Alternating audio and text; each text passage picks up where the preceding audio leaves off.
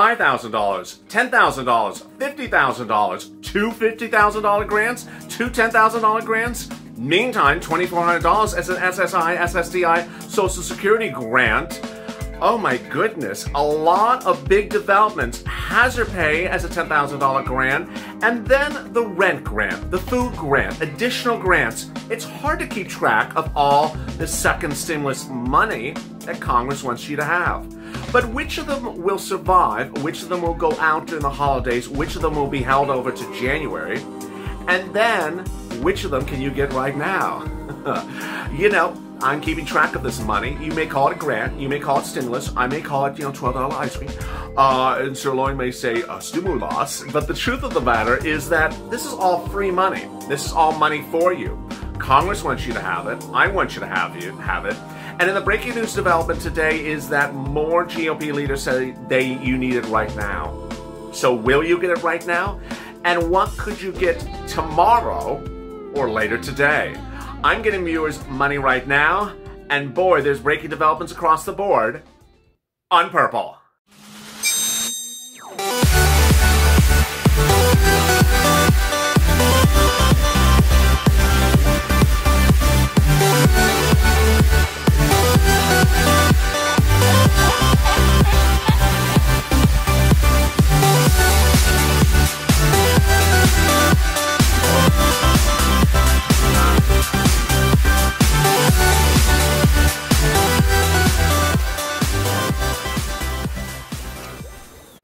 Hey, good afternoon, everybody. It's Friday afternoon. You made it to the weekend, and boy, everything is developing very quickly. As Wall Street is saying enough is enough, get the stimulus out.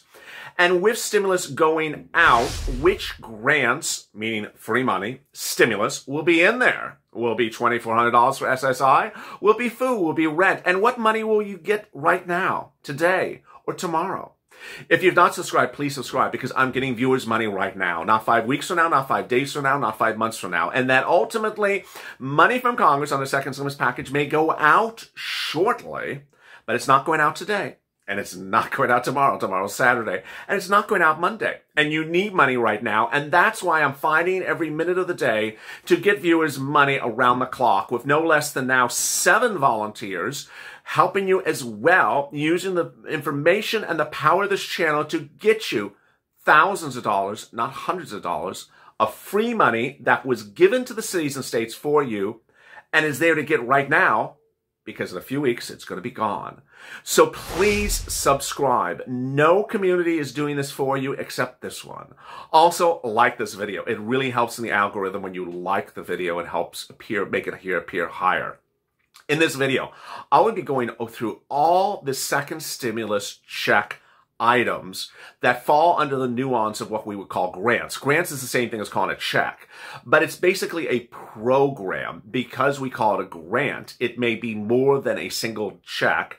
It may be more than a single dollar amount. It may be much more bold. $10,000, $50,000, 2 10s, EIDL, PPP, food. I'll be going through all of this, and the $2,400. Then I'll be going over what would likely happen in the next few days with Congress. Finally, I'll be turning to the money you can get right now. And that's grant money. That's free money. And I'll also be covering EIDL, because that was a big hit yesterday on Street and Stimulus, in which I brought back how to apply for an EIDL and get approved within 24 hours. I'll do that in this video as well. Let's get to the breaking news. The breaking news, as you sit here today, is that grant, G-R-A-N-T, is another word for stimulus check. And there's so much grant talk that ultimately you need to understand that you will be getting grants on the second stimulus in addition to your second stimulus check. And then anyone says, I don't want to hear about grants, I just want to check. Well, guess what? You're getting stimulus, you're getting grants as well. And the grants are going to be a lot more than your check. $10,000 is more than $1,200, or as Nancy Pelosi would like it, $500 is less than $10,000. So let's go over all this money, where it would land, how it would get approved, and what would happen. First, there's a $50,000 grant. That's the Lifeline grant. Happening during the holidays? I don't think so. It's too big.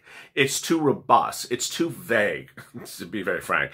It's sort of an unclear grant. Like, why is it $50,000? And who is it really for? Happening during the holidays? I see it happening. After the holidays? Yes. Next, EIDL grant. Happening during the holidays? I believe so. Coming back? Yes. What version of EIDL? That's an interesting question. I think there would be two EIDLs. I think there'll be one now and one after the holidays. First, I think they'll do another round of EIDL. For new applicants, I got the question overnight, can I get a second EIDL for the same business? No, you can't. So people who never got EIDL before will get EIDL grants again, I believe. And also, I think that come late January, when Javita Carranza's gone, the remainder of that $10,000 EIDL grant from March all the way up to the present, or people who apply for an EIDL grant from March to the present never got one, and there's hundreds of thousands of viewers who never got theirs, that will get paid. That will be $10,000. Next, Lifeline grant. Lifeline grant is, CDC grant. CDC grant is a $10,000 approximate grant that's for frontline workers under the second stimulus package. Happening during the holidays, I don't see that happening. I see hazard pay happening, but not that. Why? It's just very unclear, and it's very vague, and it's very slow. CDC grant means that CDC would issue a grant, you'd have to apply to them, you would have to qualify as essential. It's not clear what's essential with CDC versus hazard pay essential. It's just confusing. It's, what the hell is that thing? And it's also vague as to how high it goes. It doesn't say in the bill how high it would go or how low it goes.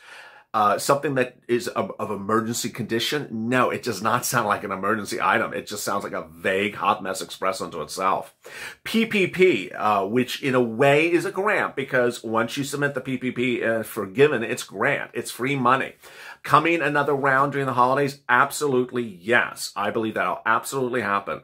Tomorrow's Small Business Saturday, and Black Friday's been a hot mess express. People are not out. People are not spending. The numbers are not expected to be good. And small businesses are expected to really take a bad hit tomorrow, despite the push for people to really spend on small businesses, and they need PPP. Next, rent. $2,400 for SSI, and food, and all those things. Let me get to those as well. SSI and SSDI, that $2,400, and that 20% increase lifetime, and that step up annually, part of the second stimulus package? I don't think so. I think it's going to be a standalone bill. I think it's going to be a standalone bill because it's too... It just is sort of different. It's different. Republicans want to do it, but they just, they've been talking about fixing Social Security for a very long time, have a lot of bills. And so putting it in a stimulus package that's an emergency to go out in the next few days, I don't see that happening.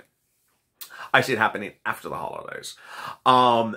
And that's really where it belongs. Or I see it being done during the holidays, but not being part of the second stimulus package, if I made that clear, hopefully.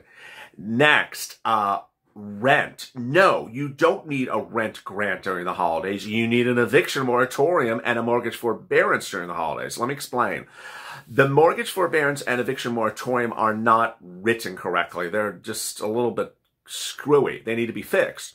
Once they're fixed, the language, and they're extended because they're both expiring in late December, you don't need a rent grant now. That's not urgent. You need a rent grant when the eviction moratorium is about to expire. So the eviction moratorium is going to expire in March. They move it out to March. Then they need to have the rent landing in people's hands by about February. They don't have to do this right now. So they don't have to do a rent grant right now. Food grant? Yes, I think they have to do a food grant right now. So with all that, you see all the dynamics, and the one last one I almost forgot is hazard pay. I see hazard pay happening during the holidays, but not $10,000 hazard pay. But as I've been saying to all these videos for you, is hazard pay takes a darn long time to get in your hands physically. They have to set up the agency. They have to put the money into the hazard pay agency, the federal agency for hazard pay. Then someone has to apply for the hazard pay, whether it's you or the employer. Then they apply. Then they send the money back. Then it's sent out. It's just a long process. I don't see money coming into people's hands from hazard pay in the next 30 days. It's too slow a process. That's why we talk about stimulus checks. It's very fast. Unemployment benefits, it's the next fastest thing. Hazard pay, one of the slowest instruments you can have there to get money in people's hands. And so that's why I'm doing money right now in these videos. And I'm going to cut to that right now because I'm getting viewers $10,000, $20,000 because this is money right now. CARES Act 1 money is the equivalent of all the money I was just talking about. When we're talking about $2,400 for SSI and SSDI, the equivalent of it is CARES Act 1 money. When we're talking about EIDL grants, the equivalent of it is CARES Act 1 money. All that money was given for the federal government to give to states, to give to you. And that's your money. It's stimulus. It's free money. It's not debt. You don't have to qualify for it because you're something this or something that. And so what's important to understand is that the money's there, and states now see the urgency to spend it now because there's just weeks away from it being gone. It's really unclear, the hard, fast deadline, but it looks like the deadline's around December 15th. In some cases, the states are starting to return it. In some cases, the states are starting to burn it, meaning they're trying to spend it as quickly as they can spend it. And you saw in New Mexico what happened the last few days is that they're saying, hey, we have all this money around. It was an enormous sum of money. They said, we're just going to send money to everyone and just get it done real quickly. God bless them. Other cities actually have a massive amount of money. Honolulu and cities in Hawaii, just a massive amount of money. And they're trying to struggle to get this money out to you. So the money is at your city hall, it's at your county hall, it's at your state housing authority. And that money is there for you to get. It's for rent, then it's for food, and then it's for medicine. In rare occurrences, for hazard pay, and for rare occurrences, it's for business grants. What's important to understand is that don't take yourself out of the equation or make the equation too complicated. So don't say, do you have rent grants for people on SSI? No. They don't have these qualifiers for these things. They don't say, do you have rent grants for people that have green shirts with stripes and spiky hair on a YouTube channel? No, they don't make it too specific to yourself. Just make it sort of broad. Do you have rent grants? So the key words to call up are, do you have rent assistance? Do you have utility assistance? Because of COVID, I'm having problems making my rent. And it starts with rent and it goes to utilities and then it goes to food. Next, EIDL. EIDL is not a grant. EIDL is a debt instrument. But what's important to understand is that it's free money for the first year. And ultimately, what's important to understand is that this has saved entire people's lives. And I want you to think hard and fast if the difference of having $20,000 in your bank account versus not having $20,000 in your bank account is something you can live with. Because ultimately, if you get an EIDL for $5,000, you don't pay back anything for the first year. And then after that, you have 30 years to pay back $5,000, using $5,000 as an example, which is like $10 a year. Why would you beat your head over not accepting $5,000? Because if you don't need it after next year, you can return it. No early repayment penalties. It's as simple as that. So how does it work? When you do an EIDL, there's two things to consider. Are you applying as an individual or are you applying as a corporation? You are either declaring the income on your personal tax return as a Schedule C, which is this hand, or you're declaring the income on your corporate tax return, your corporation or your LLC. Most of the times, this is not the viewer of this channel. This was the viewer of this channel back in April, May. I had a lot of corporations who are EIDL applicants. I'm mostly having this type of viewer who has a Schedule C, Uber, Lyft, Grubhub. You don't have to have a 1099. You just have to declare the income. Uber, Lyft, Grubhub, Airbnb. So let me follow how you do the application. The application will say, who is the applicant?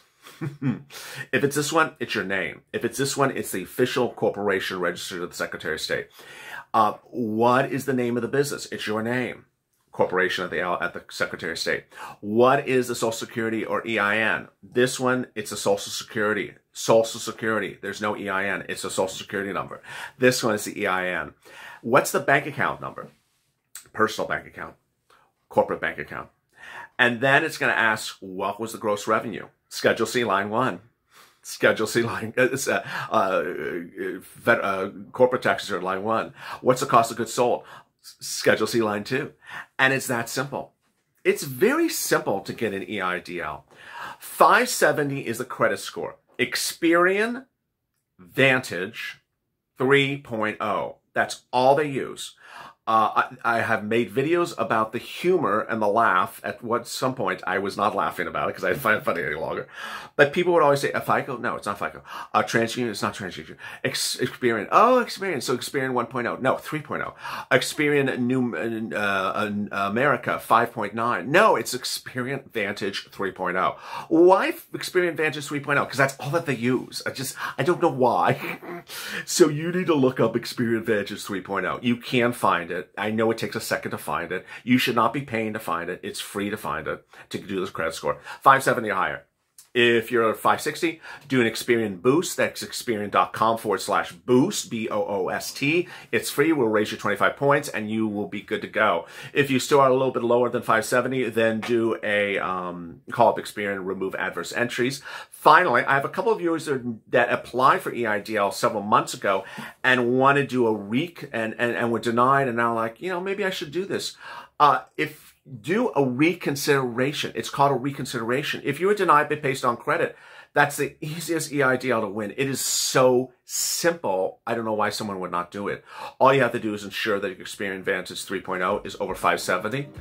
Get it over 570. Take a screen grab, a picture of the score, save it to your computer, and that same day, then put the application in and you will get approved, because they're going to pull the credit score the same time you see the credit score, and they're going to say, oh, approved. Reconsideration is done by email to SBA, and you'll turn it around. You'll have a winner right away. It's that simple. Coming up right after this is Being a Mitch. I'll have big developments about what's going on with Mitch and Lindsay. Not Lohan, about stimulus and what could happen during the holidays. Meantime, a return from sirloin, perhaps. As always, stay really positive, stay focused. If you have questions about any of these things and you need assistance, EIDL assistance is available in the private. The private is in the pinned comment to this video. And if you need assistance with the volunteers for finding your CARES Act 1 grants, go to the community page, which is youtube.com/LALATE/community. As always, stay informed, stay smiling, and stay LALATE for more.